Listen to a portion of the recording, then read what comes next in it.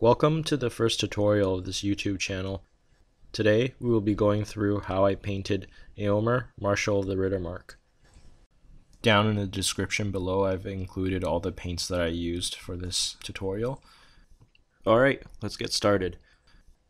I started by priming this model in black. The first thing we are going to paint will be Éomer's horse. Now, Éomer rides a dark gray horse as seen in the movie, with the horse's head and neck area being a slightly lighter gray. So to get this effect, I used Vallejo Model Air Light Gray, and I gently, lightly airbrushed the top half of the horse from the neck upwards. A little more of this light gray was applied to the nose and around the face of the horse. Now if you don't have an airbrush, alternatively you can lightly dry brush the head of the horse in Eshin gray and gradually increase the pressure on your brush when you come up the neck of the horse, the gray increasing in brightness as you go up the body. Once it's done, I applied Nuln Oil to the entire horse. After that we will be painting the skin. Now on Éomer there is not a lot of flesh areas. Basically what you see on the face and the neck under the helmet. If you chose the non-helmeted option of Éomer, you'll have a little bit more face to paint, but essentially I base coated the flesh areas with Cadian Fleshtone, followed by a wash of Reikland Fleshshade. Once a Fleshshade is dried, I mixed a little bit of Cadian Fleshtone with Wraithbone, which is a very bright bone color, and used that to highlight the definition on the face. So this would be the tip of the nose, the bottom of the forehead, and the top of the cheeks. Make sure to highlight the neck as well. To take it a step further, I did a second highlight of Wraithbone on the most raised areas. The eyes are optional. Personally, I like to paint my eyes with three very simple steps. First step is to paint the entire eye socket black, followed by dotting the eye white or Wraithbone. I prefer Wraithbone because it feels like a more organic color. Essentially, you take a single tiny drop of Wraithbone or white on the tip of your brush and paint a dot in the socket, but not quite enough to cover the entire black area. Finally, you want to paint the pupil black. In this case, I like to use Games Workshop's Corvus black. Alternatively, you can use Vallejo Model Colors German gray, which also is a very dark gray, almost black but not quite. I prefer this because, again, it's a more organic and natural looking black. What you want to do is you want to paint a line from the top of the eye to the bottom as the pupil. Painting eyes is not very easy for a lot of people. This may take a few tries. On this Éomer model, for example, it took me 2 or 3 tries to get the eyes right. So once the eyes is done, we move on to the sword. If you're using an airbrush, I used Vallejo Air Deep Sky, and I base coated the blades with this color. So that would be the sword or the throwing spear if you decide to equip him with a throwing spear. Alternatively, if you don't have an airbrush or if you don't have this paint, you can use Games Workshop's Cantor Blue, and after a base coat of Cantor Blue, apply some Nuln Oil over it. That will darken the blue, and it will essentially have the same look, similar look and similar effect as this airbrush Deep Sky. So after this is done, we are going to paint the sword and the throwing spear non-metallic style. So the thing about non-metallic style is you need to find out where the light is reflecting on the miniature. Before I paint the model, I like to put it under a lamp or shine a light and just to figure out what part of the blade would be the brightest. And in this case, I picked the top of the blade. As you can see, I've added a little bit of that blue I just put on and added it to Eshin gray, and I painted a coat of it just straight down, about halfway down the sword. Drag with the side of your brush from the bright point to the center of the sword, and then repeat that, adding a little bit of white each time and covering a little bit less of a surface area. And finally, you want to dot the brightest point on the sword pure white.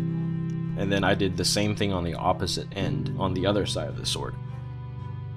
Next, we're going to base coat some of his armor. So for the chainmail, as we see in the movie, it's a bronze sort of color. So I went with a Mournfang brown base coat. The scale mail will be base coated with Corvus black. When highlighting the scale mail, it is very important to, again, figure out what the bright points on the armor are when reflected under light. So I've picked out the sections of scale mail that are the most raised on the model. So in this case, if you look at Éomer's knee that's raised on the mounted model, you'll end up highlighting each scale, but make sure that the ones closer to the raised areas, you want to highlight them more, and use lighter grays and even a little bit of pure white on those areas. Next, the insides of his leather chest and shoulder armor. So this detailed Rohan armor is essentially leather on top and a metal plate below. So I painted the entirety of the chest armor and the shoulders, the greaves, and the forearms all Eshin gray. After that, I gave it a wash of Nuln Oil to darken the recesses. And then I started picking out the raised areas with Dawnstone in the crevices. Now you might need a detailed brush for this, or just be very careful when you put in the Dawnstone, because you still want the majority of the crevice to be a dark sort of gray. Don't forget the helmet is also painted this way. Next, after we finish the crevices, you want to paint the overlaid leather on top. So I painted this with Doombull brown. And again, you have to be careful to only paint the raised areas and not get any of the paint into the crevices. If you do, you just need to go back and fix it a little bit. Now once it's done, we are going to highlight the leather areas to make it pop more. What I've done here is I've used Mournfang brown because it kind of gives a little bit of an orange contrast to the reddish armor. And I put a little bit of Mournfang brown on the side of my brush and basically use the side to edge highlight and draw out all the detailed patterns on the armor. I've purposely left out any bottom edges unhighlighted. This makes the armor pop a little bit more, and it makes the details stand out a little bit more, which I felt was necessary since Éomer's armor is a bit darker. After this highlight is complete, I continued with Skrag brown, followed by Deathclaw brown. So this is essentially two brighter versions of Mournfang brown to make my edge highlights pop more. Now if you don't have Skrag brown and Deathclaw brown, it's perfectly fine to just add a little bit of white to your Mournfang brown. Next we're going to paint the chainmail. So once the Mournfang brown base coat on the chainmail has dried, you want to give it a wash of Nuln Oil.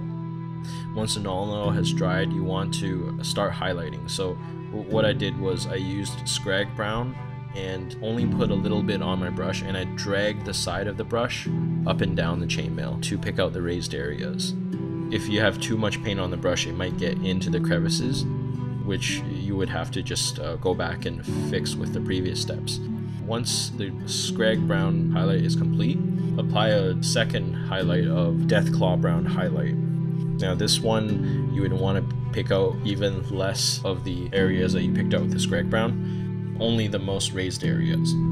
Final step, we're going to use Averland Sunset, which is a bright yellow, as the final highlight. Now it's important to be a little bit careful here, as we don't want our chainmail to look yellowish or a golden chainmail. So make sure you don't have a lot of yellow on your brush when you do this, and you want to lightly drag your brush over only the most raised parts of the chainmail. Next, we're going to move on to the gold areas of the model.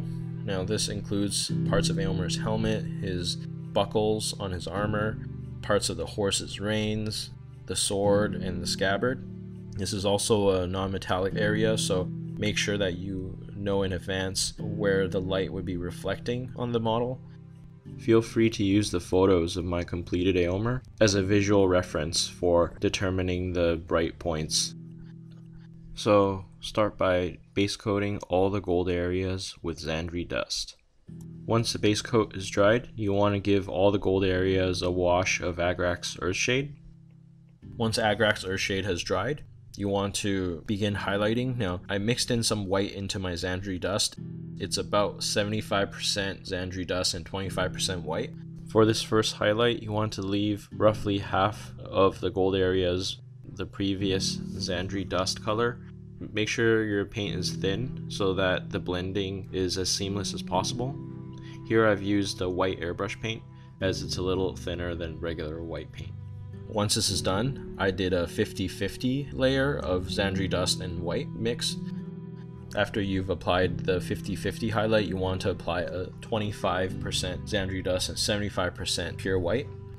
Once this is done, you want to use the pure white and make your final highlights. Make sure to use the white conservatively, as you don't want to remove the color that you've built up to this point. When you're painting the armor Doombull brown, make sure to also paint the throwing spear, the leather part of the scabbard, and the horse's armor.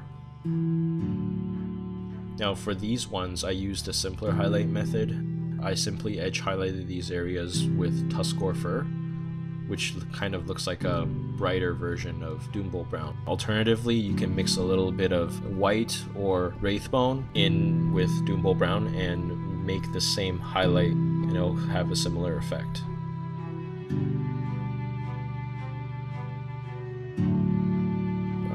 I started painting the horse's leather armor, which I used flat brown from Vallejo.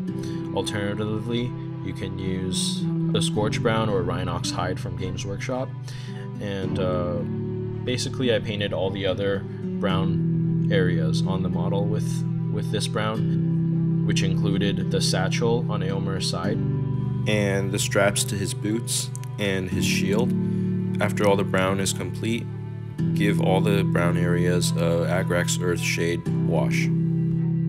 Once the brown areas are done, then we move on to finish the shield. For this I used Waaagh flesh as the base coat, and then followed by an Athonian Camoshade, and followed by highlights of Loren forest, and a final highlight of a 50-50 mix of Loren forest and white. Now on the shield, make sure to leave the brown crevices showing to show that it is a natural looking wooden shield. In addition to the shield, the other green part on the model is the cloth on the horse beneath the saddle. I painted this green area in the same way with the same paints. We move on to highlight the rest of the brown armor that we just painted. I used a little bit of Wraithbone mixed in with my brown, about a 75% brown, 25% Wraithbone. Any other bone color or white would also work with this mix. Essentially, you just want to brighten the brown a little bit. If you have the Games Workshop Gorthor brown, that would also work as well. Make sure to also highlight the back of the shield. Finally, we're going to paint the painted design on the shield. We'll start with a Dawnstone gray, followed by white. Now that most of the model is complete, we'll go back and finish the horse. Now you might notice that while you're painting Éomer, some of the paint have gotten on the horse, so this is a good time to paint the horse last and correct any mistakes that might have gotten on the horse. Here I've taken some Eshin gray, and I've basically painted all the areas that the light from the lamp is currently reflecting off of, and I've painted and dotted in small strokes from left to right. And you're essentially sketching out the areas where the light on your lamp is reflecting on the horse. And next I've used Dawnstone gray, so I've picked out the brightest spots out of the areas I've highlighted Eshin gray. Now you see that the top of Éomer's horse has some sort of like freckle dots, and essentially that is just applying a tiny bit of pure white on the tip of your brush and dotting the top of the horse's neck gently with the tip of your brush. Next, we're going to take some Corvus black and we're going to paint the horse's hair, mane, and Éomer's gloves, boots, and inner shirt, followed by a wash of Nuln Oil on all these areas. While this is waiting to dry, we're going to highlight the straps and the belt on Éomer with Mephiston Red. Highlighting the straps with Mephiston Red makes it stand out from the armor so that they aren't blended together when you look at the model. Next, we're going to paint the horse's hooves with pure black. Now here I've used the Vallejo black from the model air range, but any sort of black paint would work. Now we're going to paint the tail, the mane, and Éomer's gloves and boots. I'm highlighting with Eshin Gray, followed by Dawnstone Gray. Now we're going to paint the hair on the model.